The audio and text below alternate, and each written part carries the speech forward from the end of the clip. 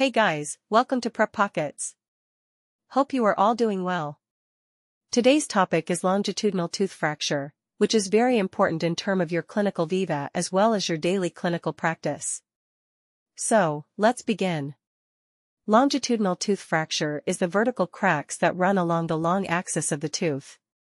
These extend from the crown toward the root, and sometimes beyond the CEJ.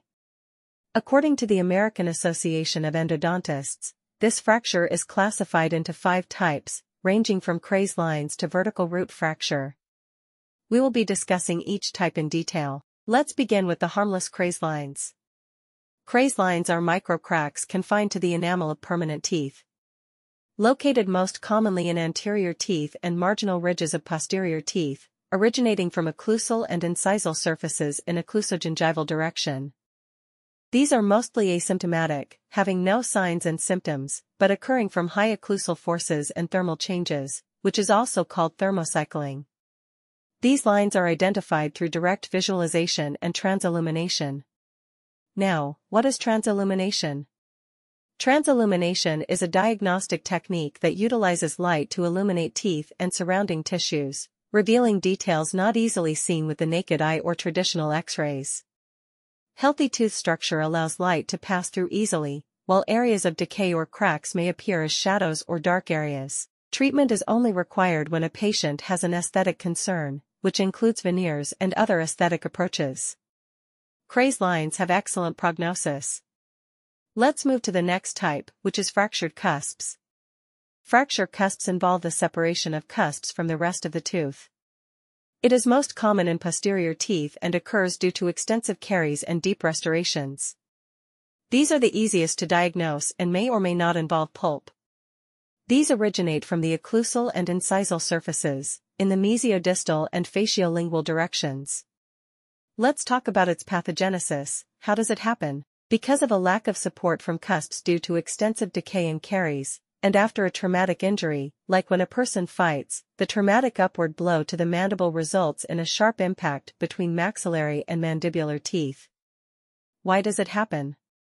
It happens when a tooth has a deep interproximal decay or a patient has high occlusal forces, or is a bruxer. Clinical features involve undermined cusps with weak marginal ridges. It does not extend beyond the cervical third of the root. There can be a pulp exposure, but not necessarily. Common in older teeth that have a small pulp chamber and can involve a single or 2 cusps. If a single cusp is involved, it will be in both mesiodistal and faciolingual directions, crossing the marginal ridge and extending down a facial or lingual groove and often into the cervical region parallel to the gingival margin. If 2 or more cusps are involved, it will be only in the mesiodistal direction. 2 mesial or 2 distal cusps are seldom fractured together. How to diagnose this? Although it is very easy to diagnose, it has many subjective and objective findings to rule out. Patient will come to you with the complaint of sharp and brief pain on mastication, sensitivity to cold, pain when teeth separate after biting, and is neither severe nor continuous. Try doing an indicative test first, like a bite test, which will show positive results. The next one is pulp testing to see the involvement of pulp. For pulp you can watch my next video that will be on pulp testing. There will be no radiographical findings. If there is already a present restoration, remove the restoration first. You can use a stain or a surgical microscope for identification. Treatment involves the removal of the cusp and restoring the tooth appropriately, by using full coverage crowns and onlays. Consider doing pulp procedure if pulp is involved. Fractured cusps show a good prognosis. How can it be prevented? Avoid excessive removal of dentin. Minimize the depth and width of the restoration unless caries are involved. If there are undermined cusps, consider doing onlays and crowns. The next type is the cracked tooth, also known as a greenstick fracture, which is an incomplete fracture starting from the crown and extending subgingivally, usually directed mesiodistally. It originates from occlusal surfaces and may extend to both marginal ridges. It happens because of trauma and damaging habits of the patient, as mentioned before, high occlusal forces and bruxism. Why does it happen? Due to greater occlusal forces in the posterior region, exceeding the dentinal strength, showing a nutcracker effect. Clinical features involve a mesiodistal fracture, crossing one or both marginal ridges. These are generally shear towards the facial or lingual side of a root surface. There are greater chances of pulp exposure. Wedging forces must be minimized during RCT and restoration to avoid aggravating fracture. How to diagnose this? There are subjective and objective findings. The patient will feel sharp and brief pain on mastication and biting, and pain and sensitivity to cold. There will be slight to severe continuous pain with irreversible pulpitis, showing involvement of pulp. There may be the signs of acute apical abscess, with or without a draining sinus tract and swelling. Objective testing includes a bite test, indicating severe pain on biting. Pulp testing shows no response if pulp is necrotic, and shows a response if it is vital. Direction percussion on the tooth helps in locating the crack, however, there are no signs in the opposite direction percussion. There are no visible signs on radiographs. Radiographs are done to determine periapical and pulpal status. Some other findings help to diagnose it include transillumination, direct visualization, removal of existing restoration, using a surgical microscope, methylene blue staining, and last but not least, wedging forces if segments are separable. This technique helps us to identify it from the split tooth. If a fracture is detected, the instrument is placed in the cavity with moderate pressure, exerted on opposing walls, to try to separate the segments. If no movement is detected, it is a cracked tooth. If the segment is separated, it is a split tooth. Treatment involves only if there is an occlusoproximal fracture that is centered in the faciolingual aspect and involves the floor of the cavity prep. Root canal treatment is done, followed by a crown. Avoid using metal posts and amalgam restorations. If the fracture is extending through the pulp chamber, extract that tooth and replace it, or another option could be hemisectioning. It shows a questionable to poor prognosis.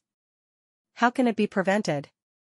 Educate the patient about the damaging habits like bruxism, clenching of teeth. Avoid deep restorations, better to give crowns. Do not alter the occlusal anatomy of restorations. The next type is split tooth, which occurs if the cracked tooth is left untreated. It is a complete fracture of crown with distinct margins, extending from the crown into the middle or apical third of root, showing mobile tooth segments. It originates from occlusal surfaces in the mesiodistal direction. Why does it happen? It happens due to destructive wedging or displacing forces on existing restorations. Traumatic forces on the tooth that exceed the elastic limit of dentine.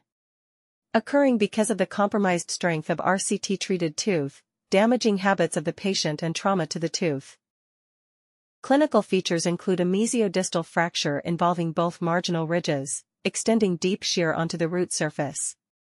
If the fracture is centered more occlusally, the greater is the tendency to expand it more apically, the greater the chances of pulp exposure. There will be the mobility of one or two segments. These are easier to diagnose. The patient will complain of pain on mastication, however, teeth tend to be less painful with occlusal-centric contacts than with mastication.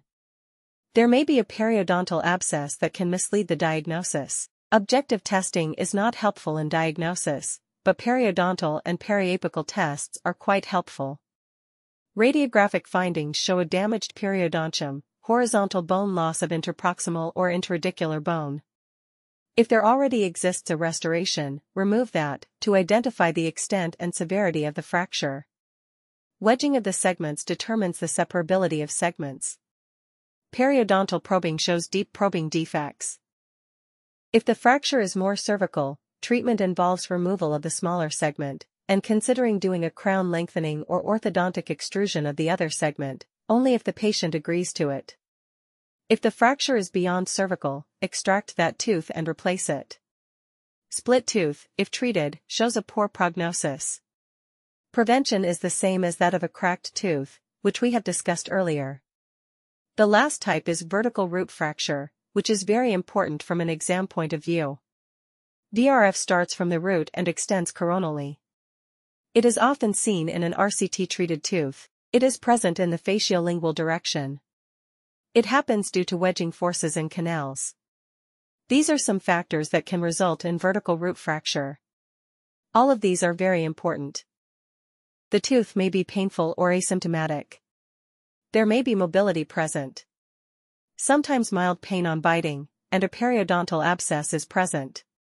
Periodontal probing shows a narrow or rectangular probing pattern. Radiographical findings are very important. This is an often asked question in clinical viva. There will be a marked bone resorption pattern, extending from the apex along the lateral surface of the root. With angular resorption at the cervical root, there will be a characteristic J-shaped or halo pattern. CBCT is required for further investigation, but can be diagnosed on a periapical X-ray, too.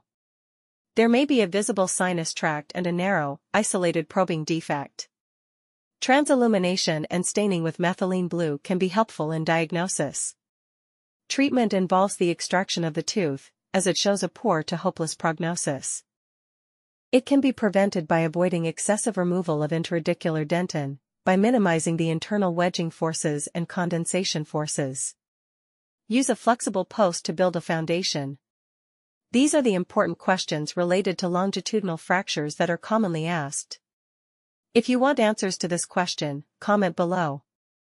I'll put the answers in the description box. That's it for today.